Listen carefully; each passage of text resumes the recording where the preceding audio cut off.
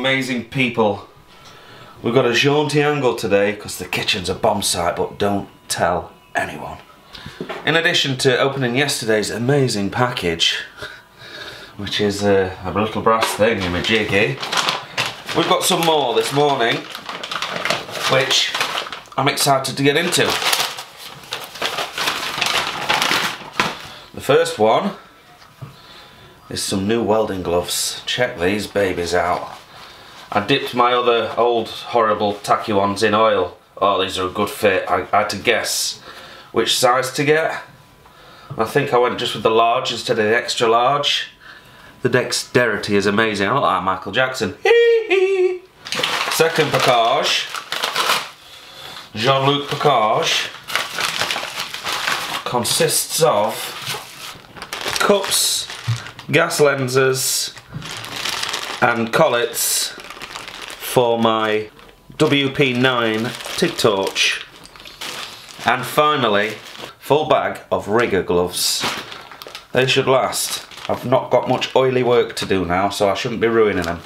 Right, chuck these in the car and off to work. And like that, we're in the car. Let's go. Right, I'm back in the unit, folks. Things are going to get serious. I've got 2 tanks tacked up. I'm going to tack up the other 3 now, and then I'm going to try setting up something to either back purge or back off the weld on the outside, and I'm going to try and start welding these tanks up from the inside, so the good weld beads on the inside. Wish me luck.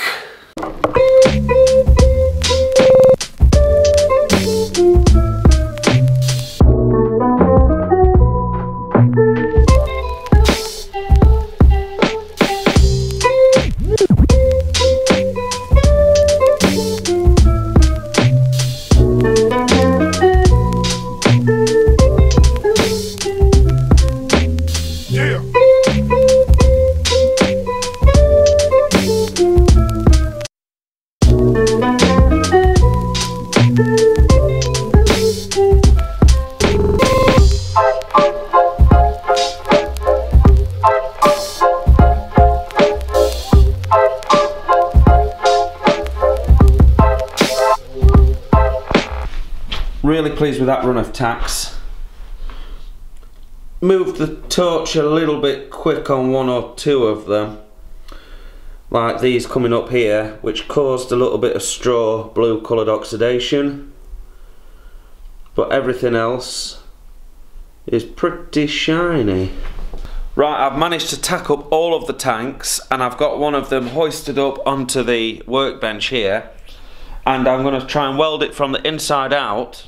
And to prevent any sugaring or carbon up on the outside, you know, any oxidation, I've put that half-round scaffold pole that I cut on the back there, and that is clamped and taped all the way across to provide an airtight, a gas-tight seal, top and bottom. And then what I've done is set the flow meter. I'll just turn it off now.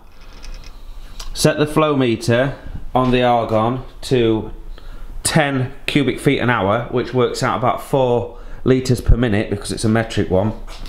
We've got that pumping into one end, hopefully back purging the whole length of that seam, and then purging out the top side because it's heavier than air, and purging out the top at this side. So hopefully that will eject all of the air, oxygen, out the back of this seam and allow me to create a lovely looking weld on the back, so we won't know until I've done the whole thing.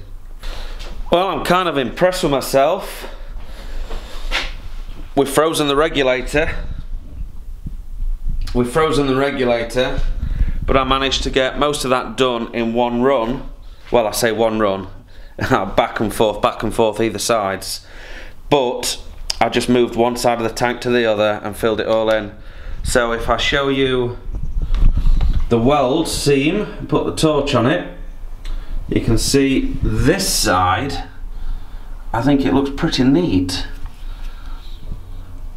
What's that there? That might be a little bump. I had a hole blow out there, which I managed to fill, and there. So I'll have to obviously test it, and it looks like it's got a bit of a rigid shape, like an angle, not very round, but hopefully I'll get it in the rollers and sort that out. But I'm pretty pleased. I've just got the end pieces to do now, and of course the big reveal to see what the back looks like. Right, we've ripped the back off, and if you have a look, apart from the bluing, you'll see that there's no coking apart from maybe this end, which is obviously where the end was, where I had to unwrap it, and it's the furthest away, but there is a little bit of pointiness. So I'm just hoping I can run down with the TIG torch and just reflow these few bits just to take that little ridge out. But I think for that section sort of there through there, the fit wasn't perfect, so what do I expect? Working late, aren't we, Jem? So I managed to get it onto the roller again, and I think if you look at that for cylindrical profile, I think I've taken out the pointy section where the weld was. So I think I know what happened, what caused that. Because I laid the tank on its side, the weld was at a 90-degree angle to the workbench. So of course that's going to put this kind of squeeze on it, which is going to force the weld out. So next time we need to make sure that the weld profile is the flattest part possible, and it doesn't have a 90 in it almost. So it either needs to be sat on the table, which means I need to put the purge bar on the table on the bottom and have everything sat there, or it needs to be overhead welding, which I ain't good enough to do yet. So we're going to try and reposition the purge bar on the bottom. I'm going to have to leave that on there tonight. I managed to get it on, but I can't get the bugger off. I have to get it past this big sprocket, you see, when I pull it out, and this is heavy. So we can leave him on there till tomorrow, and I might start work on one of these. Gemma's working till 7 o'clock tonight, and I can't go anywhere until she's done, so I may as well tack away.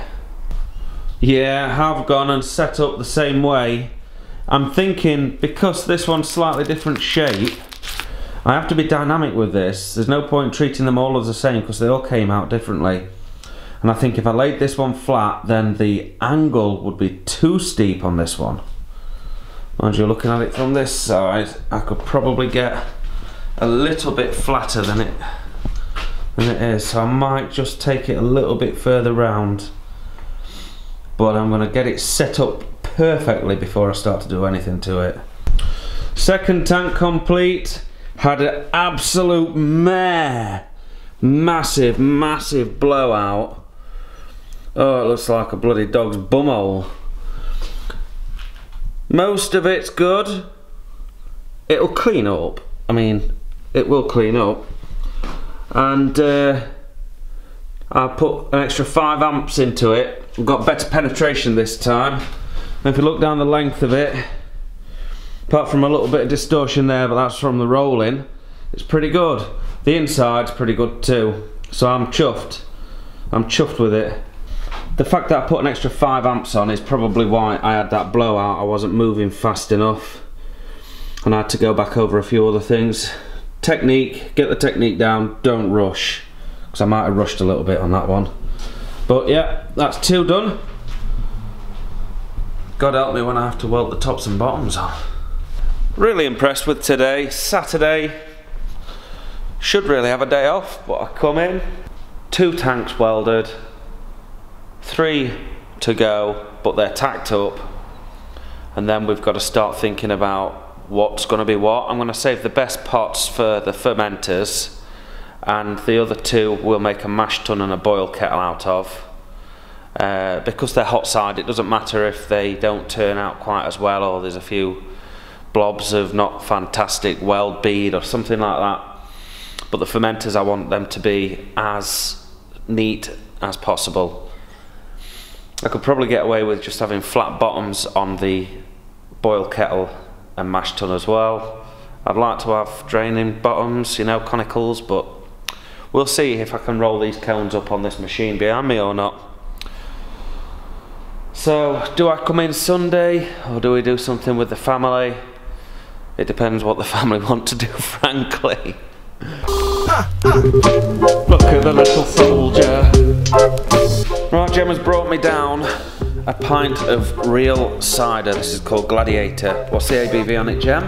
8.4. Are you finished, Mr. Slade? No, I'm just getting 8.4. Oh. Whew. I think it's nice. It's firewater. Right, so I'm going to sup this and then we're going home. Do you know what time it is? 8 o'clock. 42. It's really cold in here, isn't it?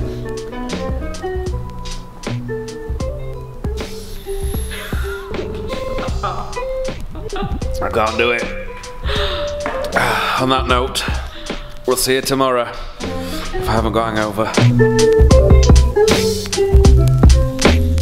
Shame on you, macho shithead. Yeah.